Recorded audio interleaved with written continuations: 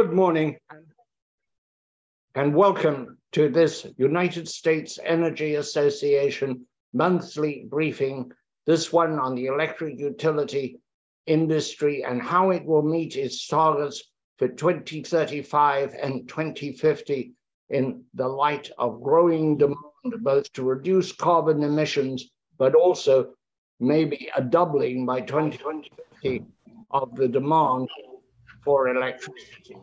We have a stellar panel of experts today, and we have excellent journalists who know a great deal about the subject going in. But first, I'd like to ask Sheila Hollis, Acting Executive Director of the US Energy Association, who makes this possible, to give us a few words of welcome.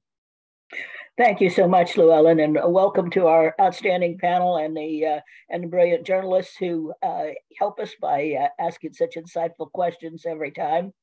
It's a pleasure to be with you. Just a moment about the United States Energy Association, a nonprofit, nonpartisan, non-lobbying animal, very rare in Washington indeed. I think it's the only one of its species.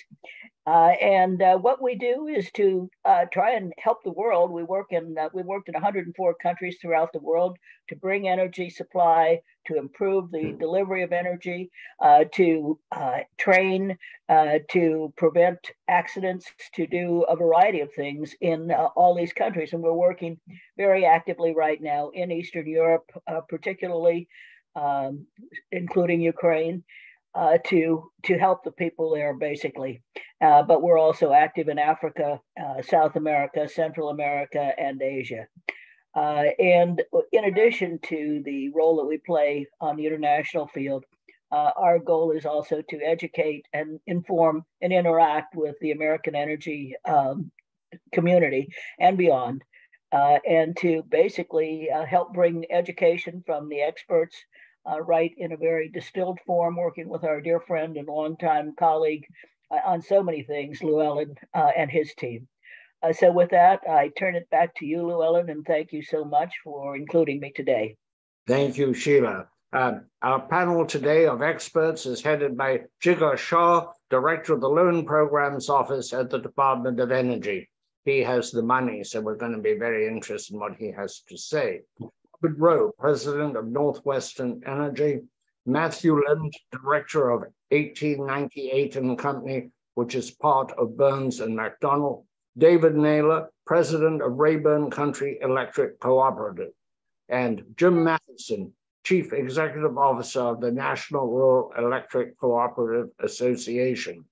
Our panel of knowledgeable journalists, headed by Jennifer Hiller of the Wall Street Journal, Matt Chester, Energy Central, Robert Walton, Utility Drive, Ken Silverstein, Forbes, and Rod Cookrow, Freelance. I've asked Jigar to take a few minutes longer than other people to explain the position and the role of the loan office at DOE and how it's going to handle all the new money appropriated by Congress. Jigar, it's your.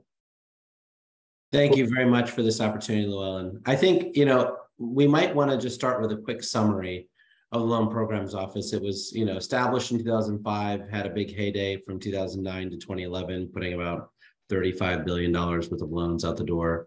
Today, the Inflation Reduction Act gave us an additional $100 billion of authority in our established programs. So that's Title 1703. That's where we did a lot of the solar and wind and geothermal and transmission projects. Another $40 billion in advanced technology vehicle manufacturing programs, right? That's where Tesla and Ford got their loans. And then in the Tribal Energy Loan Guarantee Program, where we received $1 billion there, which paired with the direct pay that tribes get for the tax credits will, I think, be quite a boon for tribes and solar and wind development. We also got an interesting new program called the 1706 program, which basically is structured as $5 billion of credit subsidy and is designed to help transition existing energy infrastructure, coal plants, natural gas plants, transmission lines, tank farms, pipelines, refineries, and convert them into something that can continue to provide economic output for their communities for the next 40 plus years. And so that $5 billion can stretch depending on how risky the loans are, right? So if it's a very risky project, then it may only stretch to $25 billion for that $5 billion of credit subsidy. And if it's low risk projects like converting coal to nuclear plants, then it might be able to stretch to $250 billion, which is the statutory limit of the Loan Programs Office for that program. I mean, one of the things I would say, though, simply is that I think it's critical to recognize the Loan Programs Office doesn't take real technology risk. We take perceived technology risk, which our 10,000 engineers, scientists, and experts on our platform can assure us doesn't exist. So for instance, the monolith materials deal we did is methane pyrolysis, been around for 25 years. People are very nervous about it. But you've also got things like fuel cells or HVDC transmission lines or other things that are fairly established, but still scary to people in the commercial banking sector, right? And so that's really where we play a big role. And in this next generation, clearly coal to nuclear, we've identified 300 sites of existing and recently shut down coal plants that can be converted to nuclear is going to be scary for commercial debt players. But also a lot of the hydrogen projects are still not comfortable for the commercial banking market. So we do a lot there. But also when you look at virtual power plants and the essential nature that they played in both the Texas electricity crisis as well as the California crisis this year, you start to see that demand flexibility and those types of projects are now front and center. And again, places where commercial banks have not yet found their footing, right? And so I think in sector after sector, there is an assumption that the commercial markets are ready to go. But I think in general, they're really only interested in solar, wind, and some battery storage right now, and figuring out how to help them get their sea legs so they can start to contribute at scale in these other sectors is exactly what we do with the Loan Programs Office. Thank you very much, Sugar. Now, I'd like to go through the panel, each one saying just a few words about your own operation and where you stand. Robert Rowe of Northwestern Energy. Sure. Thank you. So we are an electric and a natural gas company serving heavily in Montana, partially vertically integrated on the electric side, also have some natural gas production. We serve electric and natural gas in South Dakota, natural gas in Nebraska, and we also serve electric in Yellowstone Park. We've had a long-term focus on basic infrastructure, and you can frame that in terms of capacity, flexibility. I like to think of it as making the system say yes to our customers over time. Our electric portfolio is, depending on dispatch, what we actually deliver is close to, or in some cases over 60% carbon free thanks to the hydro system, but our traditional resources continue to have extreme importance. We operate them differently, but in Montana, for example, we are severely exposed to the regional power market, and that is a more and more frightening place to be. Thank you. Matthew Lind. Yes, good morning. Thank you, Llewellyn. Thank you, Sheila, for having me today. I'm really excited to join this distinguished panel and really have a conversation, talk about the challenges of getting to net zero, 100%, whatever the kind of lofty goals that we're looking at for utilities across the country. So Matthew Lind, I'm a director within 1898 & Co., which is part of Burns & McDonnell. 1898 & Co. is a business, technology, and security solutions consultancy. We leverage the practical real-world design, engineering, construction background that we have by virtue of being part of Burns & McDonnell to do our consulting. So I've been a consultant in the electric and utility sector going back to 2004, so nearly 2 decades. I support planning activities looking at the grid and planning for the future, studies that are strategic, economic, regulatory in nature, looking at both generation and transmission development, markets across North America, as well as some international work as well. And David, pleasure to be here. David? Yeah, thank you, Llewellyn. With Rayburn Country Electric Cooperative, we're a generation and transmission cooperative, which is essentially a wholesale provider of electricity that's located just outside of Dallas, Texas. We have served 16 counties. We have 4 distribution cooperative members who serve the retail and ultimately represent about 250,000 folks. And we've got a nice diverse group from suburban areas with a lot of neighborhoods, fast growing systems, and then we have some more rural areas. And this transition is an interesting walk for us. As we try to balance the needs of the more rural areas with the increasingly suburban areas that we serve.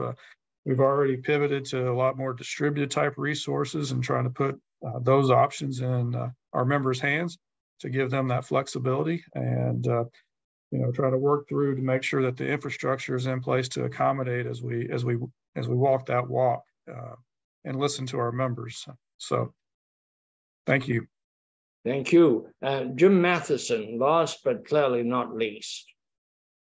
Well, thank you, Llewellyn. Jim Matheson. I'm the CEO of the National Rural Electric Cooperative Association. We're the national association for 900 electric cooperatives. David, who just spoke, is one of our members.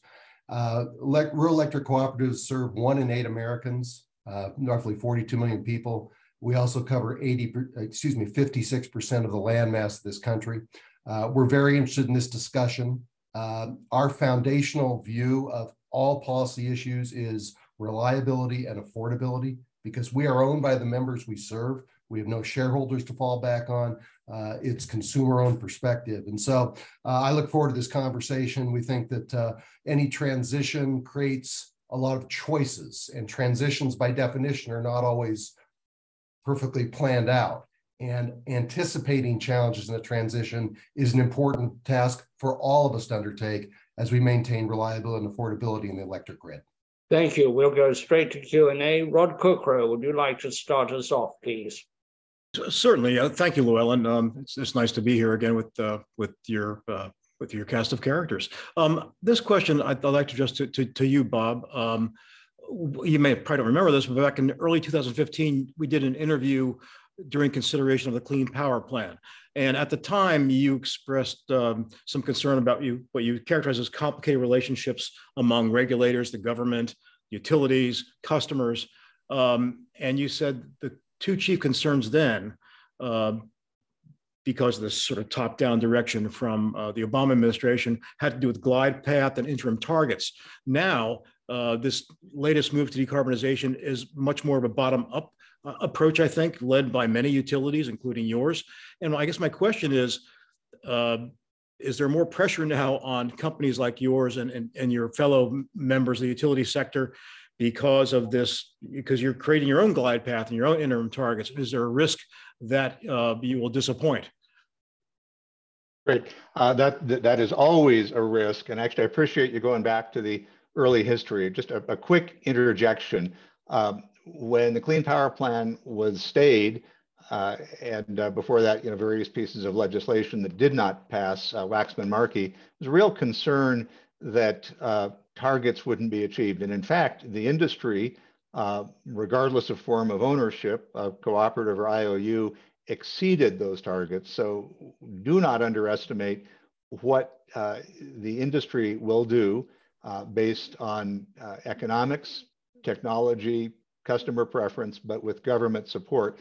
What I would say a real concern right now is to align as much as possible the regulation with the goals. So Jim's comments about how his members are customer owned and have that perspective, I would say that a regulatory model like that, if we could bring some elements of that over into the investor-owned side, would be incredibly helpful. So my guess is, Jim, most of your members have an infrastructure charge, have a multi-part energy charge, and increasingly have a demand charge on top of that. Whereas on the investor-owned side, we are paying for fixed cost infrastructure, which is essential, primarily through volumetric rates. So a challenge, a good follow-on to the great work that Jigger and his team are doing would be to look top to bottom at regulation, ask what are the absolute core goals: safety, reliability, resilience, flexibility, decarbonization path. Spell those out as simply as possible, measurably, then look at the regulatory mechanisms in place and ask, do they advance those goals, or do they perhaps hold you back? And that can be pricing. It can be various kinds of cross subsidies built into the system. And also look at the process. Does the process enable you to take advantage, partnering with your customers, of the opportunities that are out there?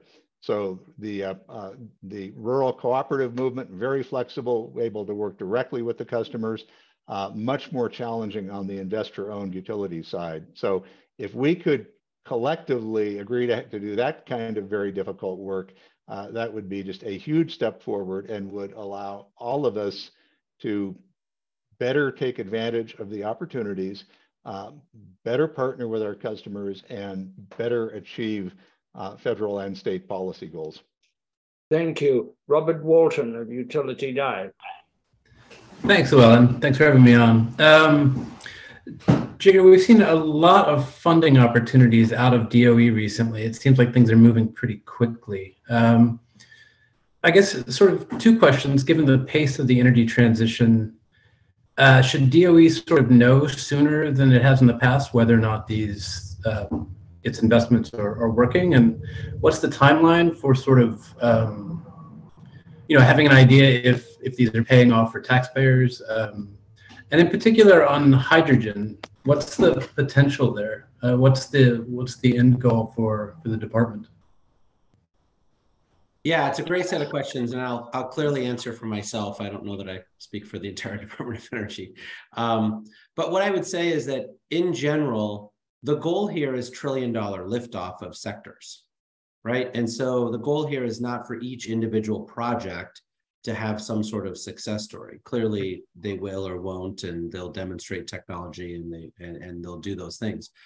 But liftoff is a very curious thing, right? When you think about, we had $160 billion of interest in nuclear power in 2008 and 2009. I mean, that has largely gone away, and a lot of folks are scared today of like going to their public service commission with a nuclear application to rate base a nuclear plant. The same thing's true for geothermal. We had 4 big geothermal projects that were built in that 2010, 2011 timeframe. Clearly did not achieve liftoff during that time period. But when you think about the $5 billion of money that we put into utility scale solar, and then another 5 in utility scale wind, and then the $465 million we put into Tesla, and then the money we put into the Gigafactory for Nissan, clearly we did reach liftoff in those 4 sectors, right? And trillions of dollars have followed on from relatively small investments that we made out of the Loan Programs Office, right? And so the question becomes, when you look at the International Energy Agency and all of the other analyses that have been done, there's 20 plus sectors that have to cross the bridge to bankability and reach full market acceptance for us to have a chance of meeting the 2035 goals the president has set down, or the 2050 goals that he set down for decarbonization. And right now, those 20 technologies have not crossed the bridge to bankability. So when you look at private sector interest, hydrogen is a great example. We have over $33 billion of projects that have been either like announced publicly in press releases or announced to me in my inbox around people who want to do solar to hydrogen or blue hydrogen, or different colors and all these other things. And it's amazing, right? It really is amazing to see that level of interest. And it does take roughly $100 billion of investments to get through that bridge to bankability to full market acceptance. And so we're well on our way on hydrogen across a limited number of business models and business cases, right? The other long tail of business cases hasn't yet found its footing. But I do think that we're on our way there in a way that we weren't in the, hydrogen hype cycle in the early 2000s or some of the other areas. And so I think it's important to recognize that DOE provides this de-risking function to these technologies, but only to attract private sector capital, right? That's the whole point, right? The private sector is the one who runs this stuff, and we enable it. And so if we achieve liftoff, we've succeeded. If we don't, then we haven't. Jennifer Hiller, Street. Thanks so much. I appreciate the opportunity to ask some questions. I also have a question for Jigar about just what kind of technologies you're seeing come to you first in terms of either I don't know if you're getting actual applications at this point or just inquiries. And I'm just curious if it's, is it carbon capture? Is it coal to nuclear? And I guess like part 2 of that question would be on the coal to nuclear front. I think you, in your intro, said that you consider that lower risk. And I'm just kind of curious, why that would be lower risk versus other technologies. Well, I mean, we certainly should ask some of the other panelists, on their perception of risk. I'd say, because they're the ones who apply to the Loan Programs Office for loans. But I would say that we have to differentiate between technology and execution, right? So when I say lower risk, I mean the technology. It is very clear that the GE Hitachi technology, the NuScale technology, the Holtec technology, which is Gen 3 plus nuclear technology, work. Everyone knows they work. The Nuclear Regulatory Commission has already approved a NuScale. That's different from saying we have the supply chain of EPC contractors and workforce to build the project on budget and on time frame, right? And so that's a different risk than the underlying technology, right? And so I just think we want to differentiate those two things, right? And I think in terms of applications, yeah, we've received 84 applications that we're actively reviewing. We receive roughly 9 more a month. And, they're seeking $86.5 billion of loan proceeds. We've got 14 billion of those are in nuclear. But we also have a lot in carbon sequestration and storage, probably over $6 billion there, as well as battery recycling, as well as, critical minerals and other areas. And so, I mean, I think there's a tremendous amount of interest, and people have clearly spent hundreds of hours to put those applications in. So they've had to spend their time and effort to do that. But yeah, look, this is more of an art than a science, right? Like I can explain to you exactly how a project might work and, technology, feedstock, offtake, right? Who's going to operate it? But, a lot of these executives have to feel that they have the permission to pursue these projects, right? From their stakeholders, from their shareholders, from others. And if they don't feel like they have the ability to propose these solutions, well, then they're going to be slow to do that. Thank you. Matt Chester, Energy Central. Thank you. Yeah, I want to address this question maybe to the several utility leaders we have, and maybe I'll start with David. Everything we're talking about today really represents some of the most important and largest change the utilities are going through. But I'm curious if you can speak to how you see those changes going, how they're going to impact the customers, and is that a top area of focus that you look at as you evaluate the future? What's the change in relationship you might see coming down the line with customers as you adjust to meet these challenges? Yeah, certainly. So, as a co-op, as Jim mentioned, we're owned by our members, and so our members drive a lot of what we do, and that rate impact is a significant piece of how we evaluate what makes sense, and how we spread that out. So, as we're looking through these programs, we're looking at programs and trying to balance how can we handle this at the wholesale level? Are there some other options that we're able to utilize some of these as we look to the transition? It's more than just the commodity itself. Can we take into account some of the ancillary services? Can we take into account some of the resiliency? And all that gets rolled in together, and then it becomes what's that value proposition for that member, that consumer at the end of the line, because that's ultimately is what drives it. And we have to be able to show that we're providing value to those folks. Ken Silverstein, Forbes. Well, thank you very much for having me, and hello, everyone. My question is on electrification of the economy, and it's a two-pronged question. The first part is, in order to reach the decarbonization goals, most of the underlying fuels need to come from carbon-free fuels, renewables. But does that preclude,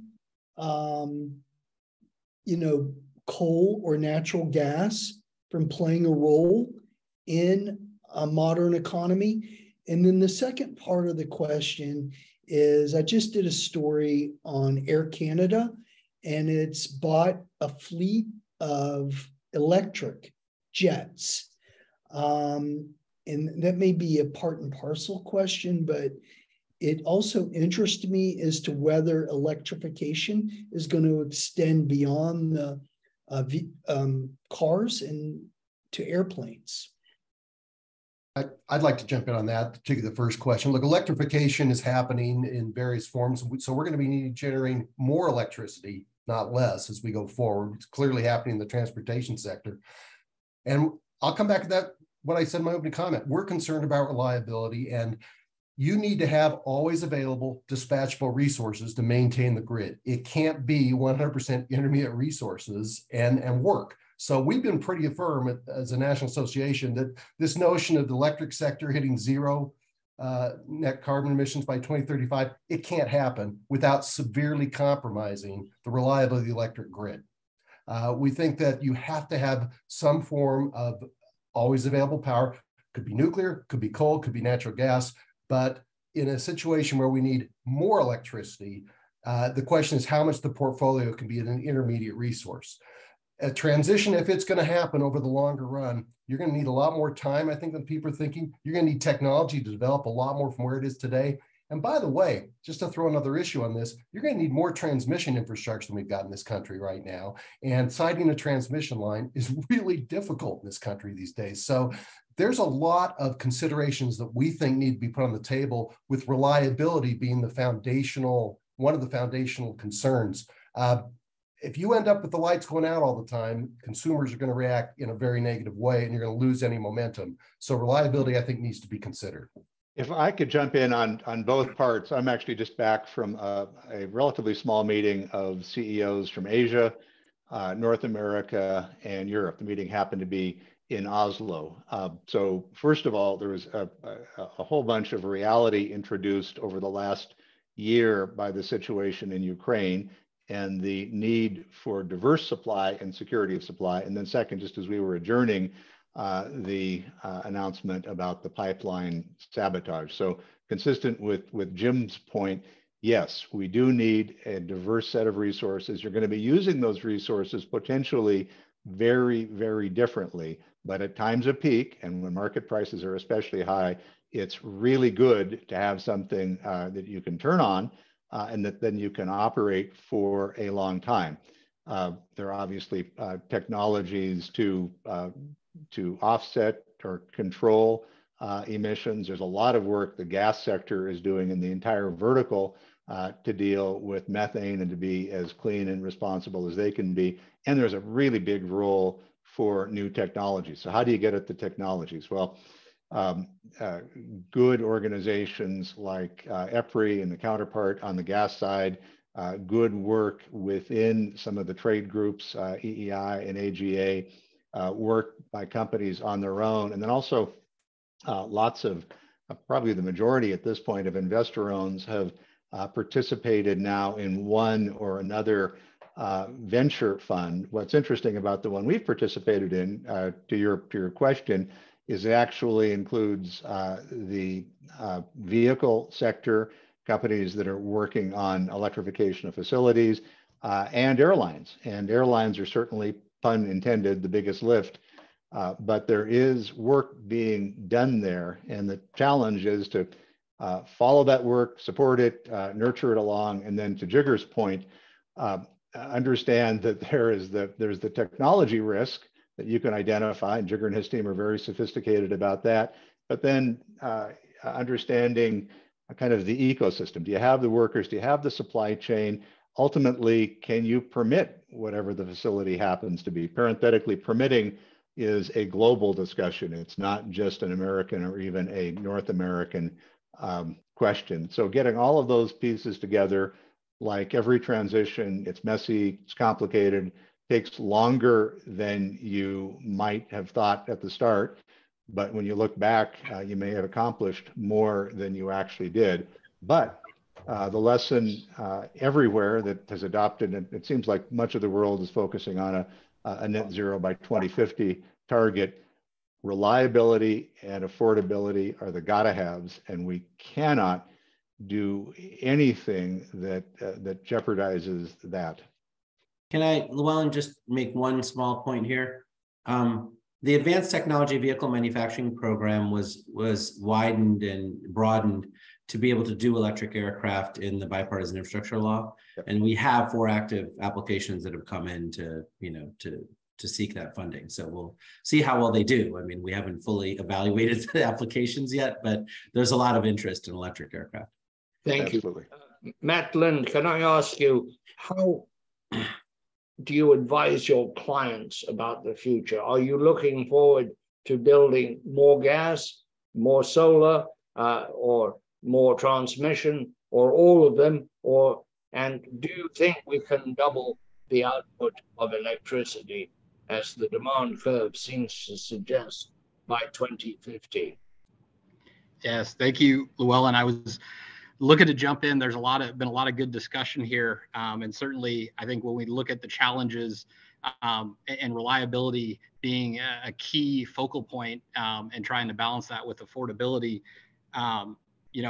reliability. Many of the panelists have mentioned this, that dispatchable resources is important and is really key to maintaining reliability. And so as we think about affordability, as we make this journey, I think the more we can leverage existing infrastructure, that's going to allow us to actually get there. But we're going to need more of a lot of things. So I think the ability to have a diversity of technologies is going to allow us to get there more affordably.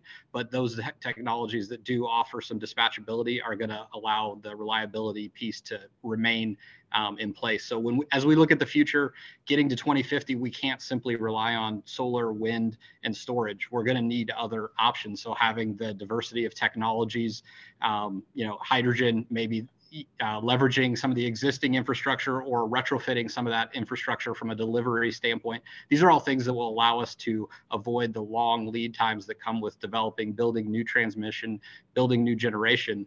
The more we can leverage the existing assets, the more affordable and the quicker we'll be able to get there. Thank you. Rod Cockrell. Thank you, Llewellyn. I'd like to follow up on Ken's theme of electrification and how we actually get there by 2050, if that's all possible.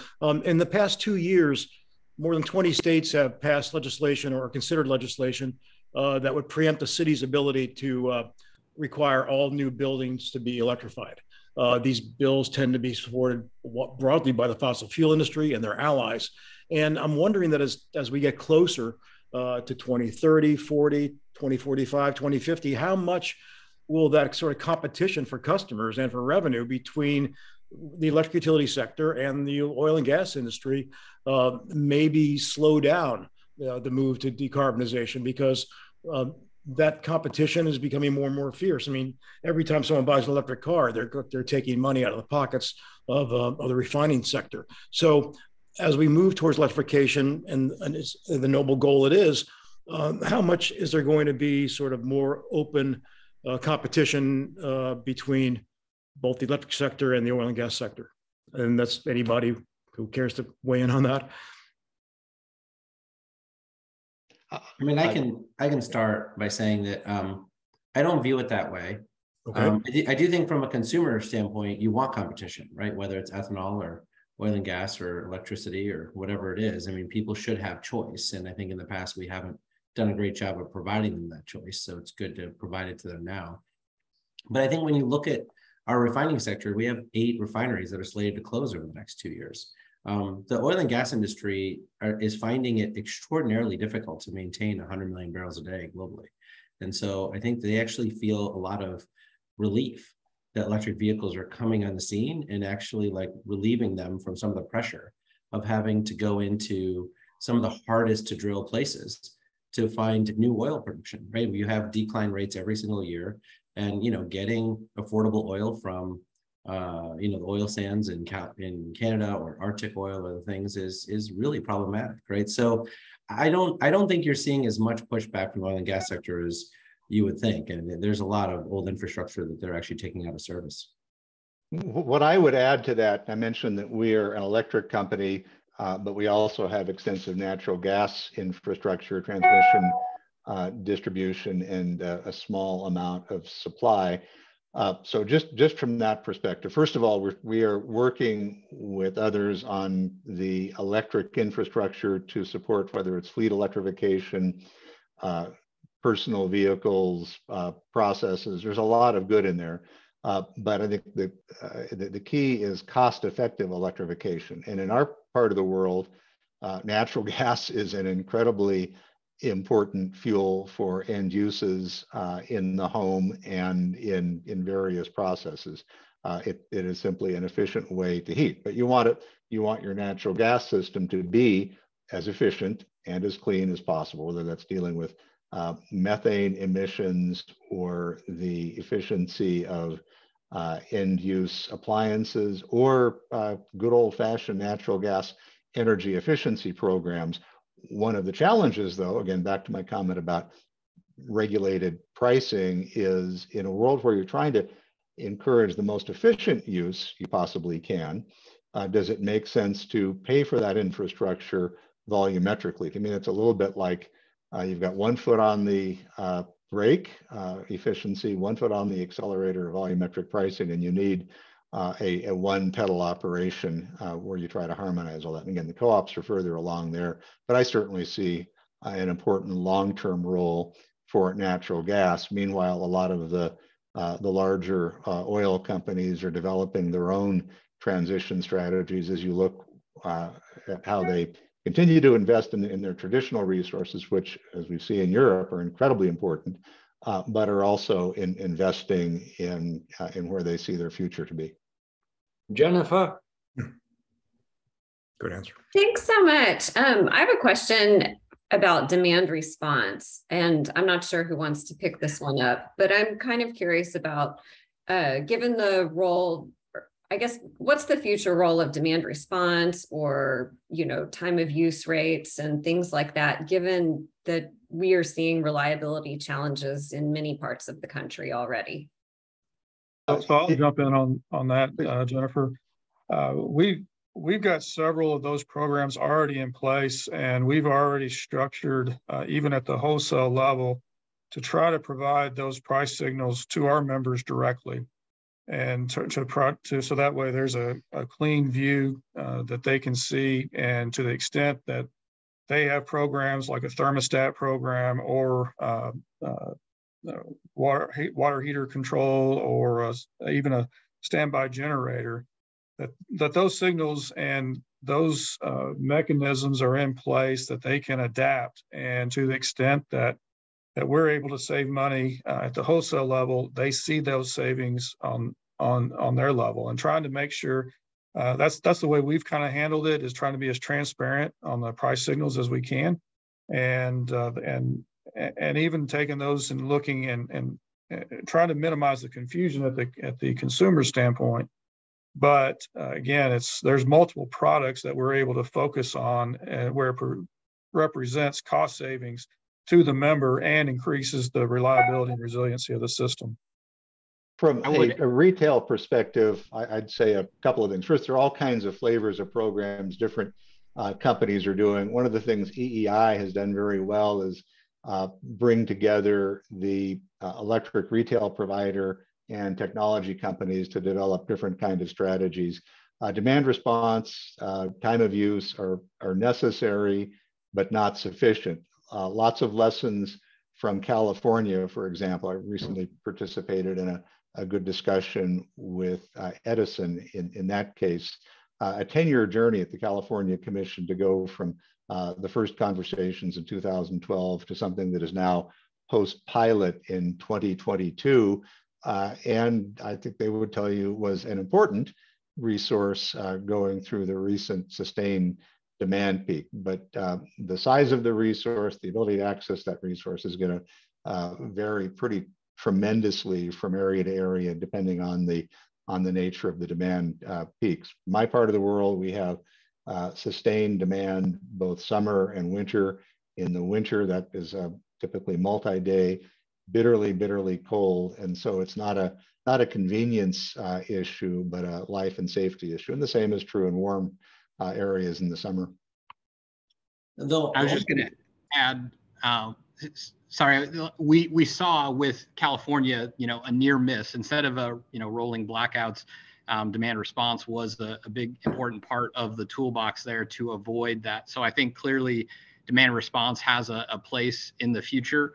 But I do think there is going to be a challenge as we can electrify more things, electric vehicles. Only the ability to drive electric vehicles in California, now New York, and where's next, the ability to curtail that demand on the electric side may be challenging as we further electrify other sectors of the economy. But diversity of technologies, demand response being one of those technologies, will allow for reliability and hopefully affordability as we make this transition. I find it amazing how hard it is for people to wrap their mind around this issue. I think it just gets so big. Just to give you some perspective, the total amount of utility scale batteries that are expected to be on the grid by 2030 is 150 gigawatt hours.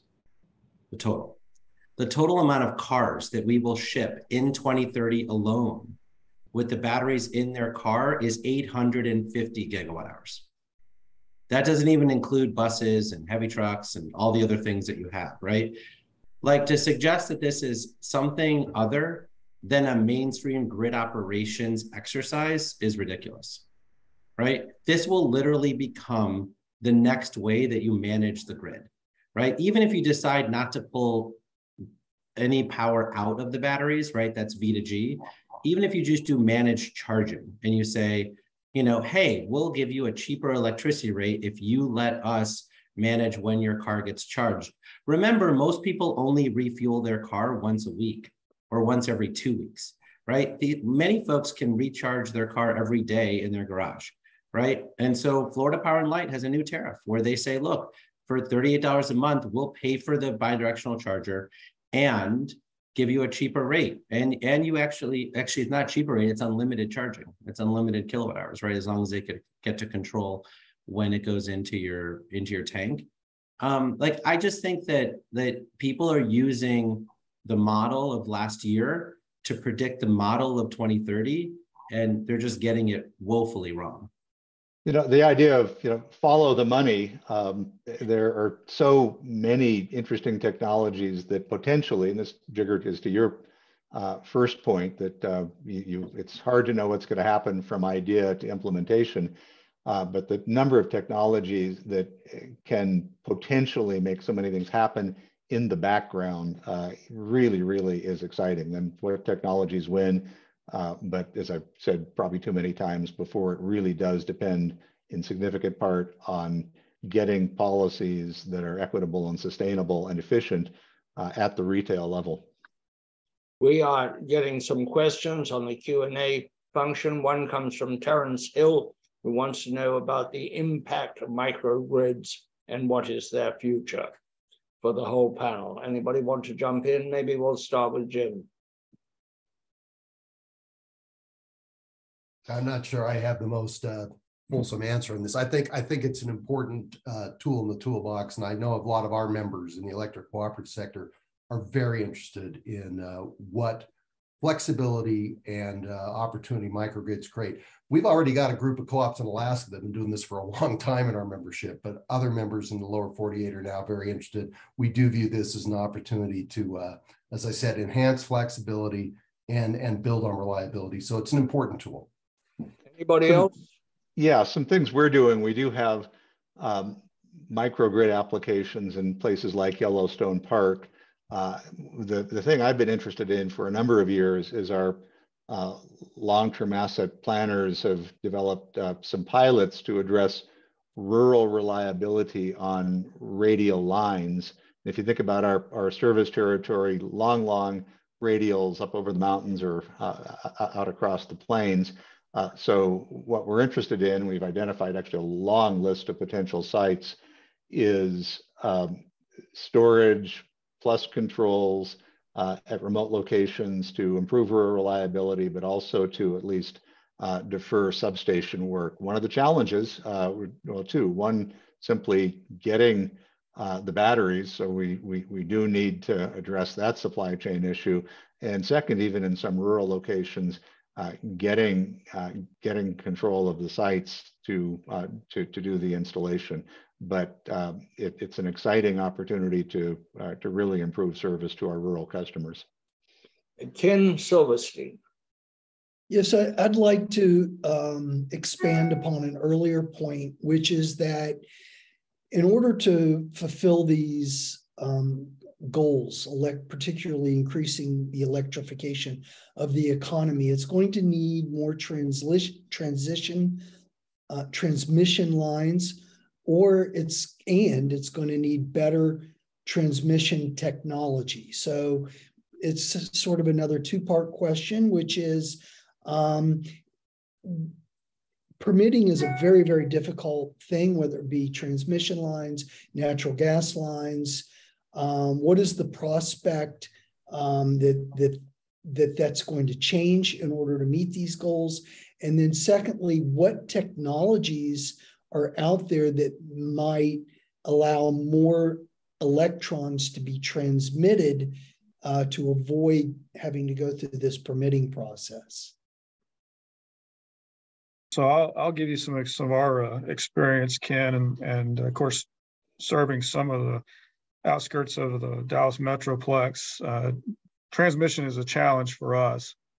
Even in the last 3 years, one of the things that we've done, just it's very low tech, but just upgrading the conductor sizes and going from looking at the trapezoidal as opposed to just it's what's the conductor itself, just to be able to utilize existing right of way, but get more throughput. One of the challenges that we have in the permitting process is, at least here, our process, it's at least a 2-year process just to get the project permitted, approved through the regulatory process and into the construction. I mean, that's not even construction. So, we're trying to, you kind of have to work with the hand that you're dealt from a regulatory standpoint.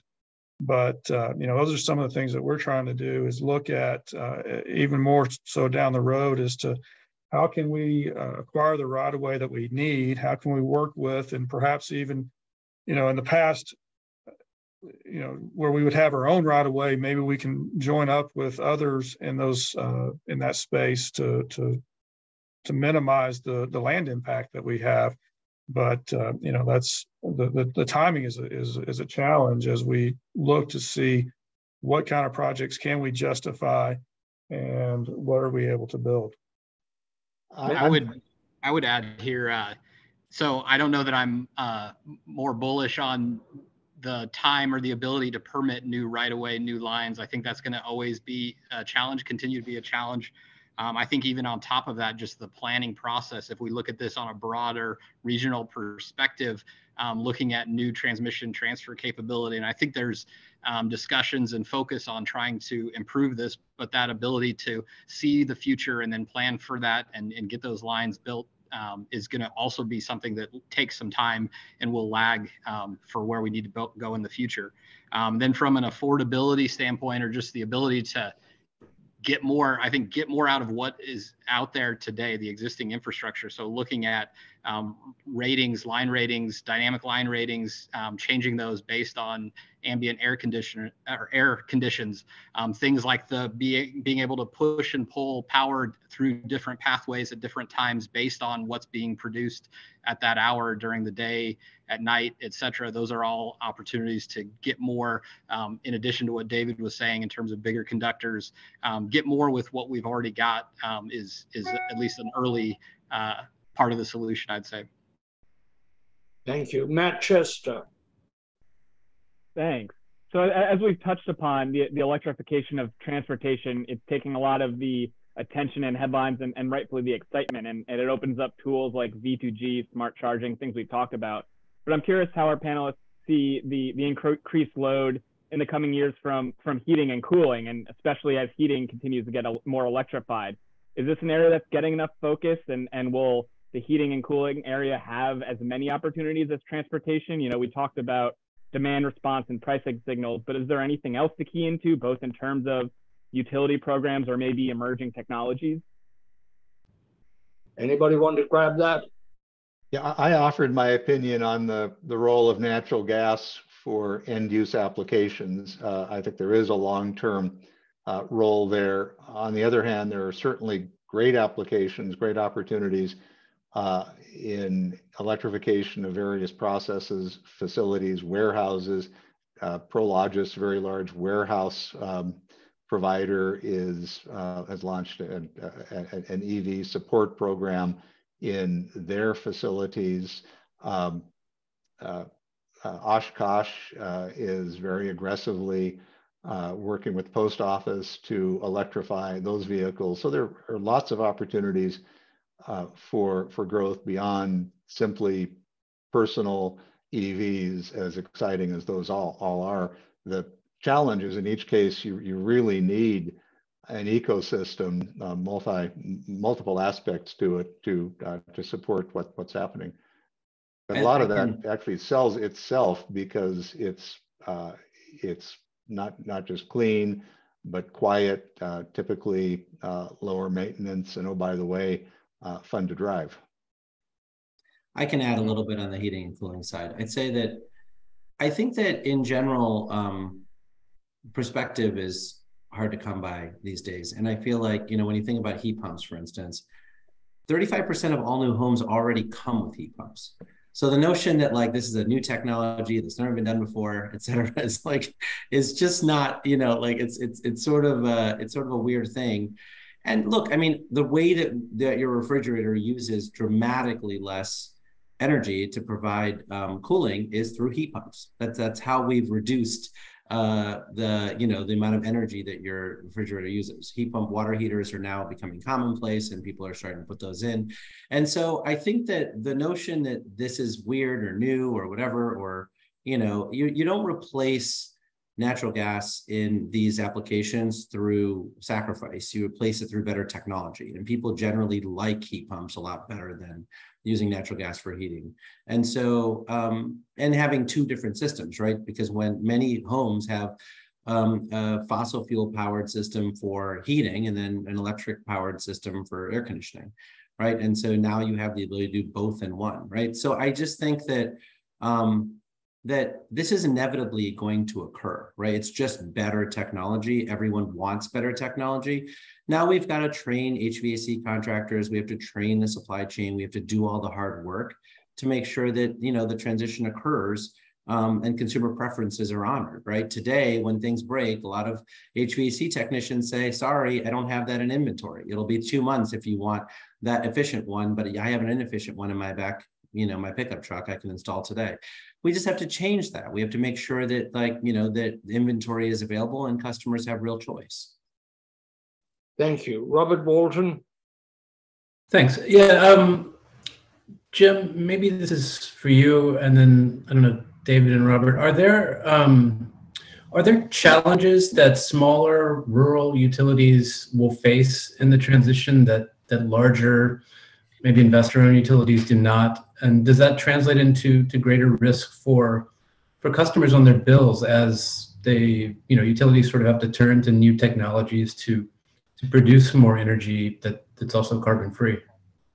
Yeah, well, it's a great question. As you know, we serve the hardest and most expensive places to serve in America just based on the population density or lack of density, quite frankly. These are hard places to serve. And I think that the issue that we have that in terms of reliability that I've been talking about so long on this program is one where we want to make sure we're making decisions where our consumers have the ability to take advantage of these opportunities. I will say this, the Inflation Reduction Act and the infrastructure bill have both provided significant opportunities for electric cooperatives to access funds to make real investments in their systems. It's an exciting opportunity. And I think you made the point at the start about the direct pay provisions that are in the Inflation Reduction Act that allow electric cooperatives and municipal utilities, I might add as well, who are tax exempt, to have access to the economic opportunities of tax incentives for investment in different energy technologies. So to me, these pieces of legislation have helped level the playing field and given cooperatives more opportunity. So I don't want to cry poor and tell you, oh, we have a much more difficult circumstance the investor owns, but I do think our scale is different. It's smaller. Capital investments represent a more significant portion of our balance sheets because our balance sheets are smaller. And that does put us in a different position where we've just got to be really careful about how we manage our investments in whatever transition is going to take place. Thank you. Rod Kukro. Oh, thank you, Llewellyn. I'm wondering what strategies the electricity industry may be contemplating to surmount sort of this movement of political opposition to electrification, to decarbonization, for the simple reason that opponents of those things tend to tie it to belief in climate change. And it breaks down in many cases to a red and blue state issue. And of course, from 2016, 2020, the federal government really checked out entirely of anything having to do with clean power and making a transition to decarbonization. So you were seeing more of this at the state level, as I mentioned earlier. We could see it again at the federal level in the next several presidential election cycles. What's the strategy of the industry to try to keep the momentum going despite this sort of growing movement of opposition to clean power? So, Rod, going back to my first comment to you, during the period you mentioned, what was industry doing? And focused on, again, technology, economics. The trend line was still very positive. Our states are appropriately very conservative when it comes to ensuring reliability and affordability, and we agree. So when we laid out our net zero target, we made quite clear that in the first instance, those were our priorities. We're going to be making investments that are aligned with those priorities. We believe that consistent with the evolution of technology and modifications in practice, Jigar mentioned ground source heat pumps, for example. Heat pumps are an evolving technology. There are a lot of things that we can do that make sense from a customer perspective that move us forward. I'm very uninterested, deeply uninterested in the kind of polarizing discussions where everybody takes their ideological position.